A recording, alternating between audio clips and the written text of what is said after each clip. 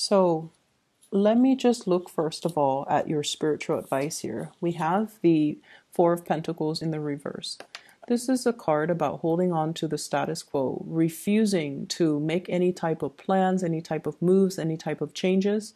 And I feel like if you're dealing with somebody who is like this, who's kind of aimless and kind of directionless, and they're walking around like they have a general idea that what they want, they want stability, they want financial security, but they don't really know the logical steps as to how to get where they are to where they need to go. And so the advice here is talking about you're dealing with somebody that has been through this, through their lives, through their entire lives, and they have dealt with a lot of financial ups and downs, and so whenever they're in a situation where things are somewhat stable, it's not the ideal situation, but it's somewhat stable, they're going to stay there, and they're going to stay there, and they're going to stay there because they feel like if they make any type of an action, it might land them back into an earlier time where they didn't have any resources, where they were struggling really hard. So I feel, it's sort of like the devil that if you are dealing with this person, you have to be very, very, very sympathetic, understanding, and I want to say compassionate enough to know that they're battling their inner demons. Okay, and until they process and until they finish that entire process of battling amongst themselves, dealing with some fears, some really deep-rooted security issues from their end, they're not going to be able to make a move. So you can talk to them and you can advise them and give them, counsel to your blue in the face. They're not going to listen. And it's because they have some things they need to deal with. So I feel like this week is a lot more about compassion. It's a lot more about understanding. A lot of the times when we see things, what people are doing, and we're outside of the situation, we feel like we have a lot more clarity, and we feel like we should offer advice. We feel like we should, tell them what they need to do. It's really easy being outside and giving, your outsider's perspective, but you're not in their shoes. So really embodying the energy of compassion and understanding for this week, okay? Not that you guys are not. I know that you guys are. But a lot of the times you want to interject, you want to give advice. And I feel like it might not be appropriate because you need to kind of like understand what the other person is struggling with or what they've dealt with that creates the person that they are today. And I feel like you might be too fast to give your 2 cents when it might not be appropriate for the other person, or they're not at a point where they're ready to hear it, okay? At the center of the spread, we have here the Ace of Cups, and this is a really, really big love that you have for another person. Reversed or upright, it doesn't really matter when it's the Ace of Cups. It's sort of like a relationship that expands outwards, that changes people for the better, okay? What I'm sensing here is I feel like in the past there might have been a big sense of like, are we on the same page? What is the direction of this love relationship? Are we reciprocating? Are we, moving things along where the two of us can build something solid and stable together? And in the past, this relationship meandered. It lacked direction. It lacked purpose.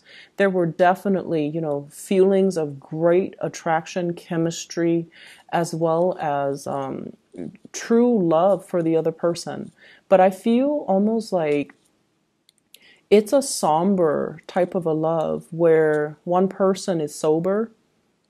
Not so much that, you're dealing with an alcoholic, but I feel like one person saw the relationship and said like, I love you, but we both need a lot of work, or you need to do a lot of work on yourself before we can have, this big love. And then the other person was just very chill, like go with the flow. Whatever happens will happen. And of course, you're the planner here, Virgo. So I feel like you saw it in a very sobering light, whereas the other person saw it in a very highly romanticized light. In the challenge position, we have here the Four of Cups. The Four of Cups is sort of like, what else is there? Is there more to life? Is there more to this relationship? Is this it? Are we able to move forward? Am I going to be offered more? And I feel for some of you in a relationship, you might feel like you're at a point where you are outgrowing it. Okay, not that you're looking for other people, but I feel like you have a lot of things that you want to get done. In the foundation, we have here the Knight of Cups, and I feel like you have somebody that really, really, really loves you. And it's to the point where you care about them. They don't have any faults, you know, they're really loving, affectionate, they're caring, they have really deep compassion. They're a really, really nice person, but for whatever reason, they're not internally motivated. They don't get things done. And I feel like it's sort of, in order for you to love somebody, you want somebody to take charge. You want somebody to, you know, not just sit there and let life pass away. You want someone who is productive. And I know that doesn't sound, you know, incredibly sexy, but I feel like for a lot of Virgoan people, you want somebody that, you know, just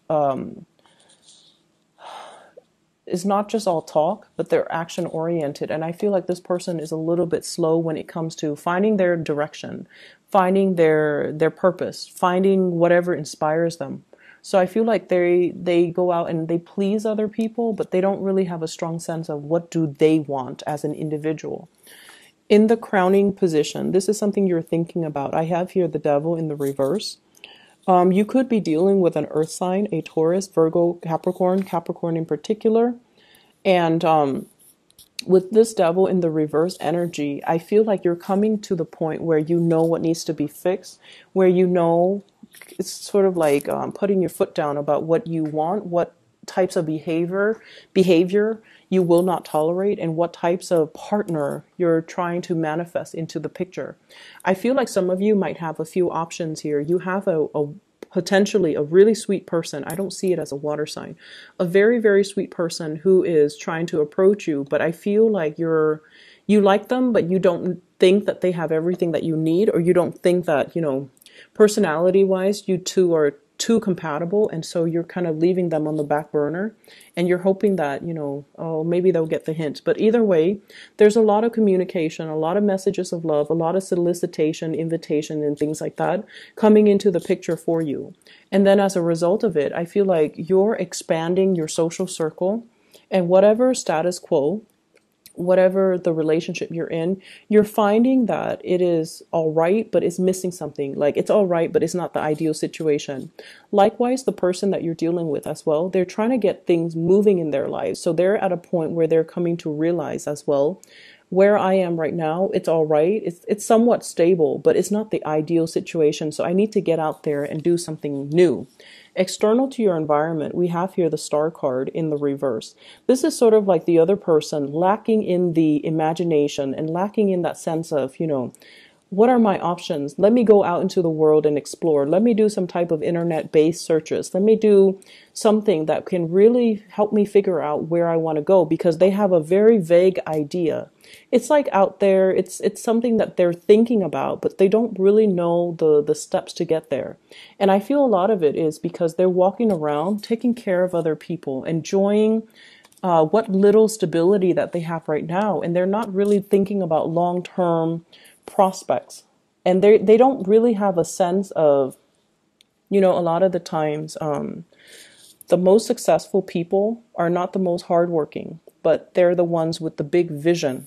So it's really hard if you're walking around trying to figure out a career path when you don't really have anything that inspires you. And some people, for example, they know from a very young age, you know, like 5, 6, 7 years old, I want to be a doctor, I want to be a lawyer, I want to be an astronaut, I want to work with animals. And so when they have really, really strong passions, either to teach, to take care of things, to take care of people, to build things, then it's really easy for them to find a career. But you're dealing with someone who doesn't really have these really strong drives, ambitions, passions. And so they might have, you know, they might dabble in many, many things. We see like the 8 stars here, but they don't have that one thing, that one common purpose. And until they find it, they're going to be kind of aimless and directionless, and their lives will meander, and they will, you know, take up many, many jobs and hop around, but never finding that true calling. And that's what's happening right now, I feel, with somebody that you're dealing with. And it's easy for you to give them advice, Virgos. It's easy for you to do it, but they have to kind of like find their path, okay? I do want to pull up a card here. What are they going to rest upon? Like, what are they going to decide?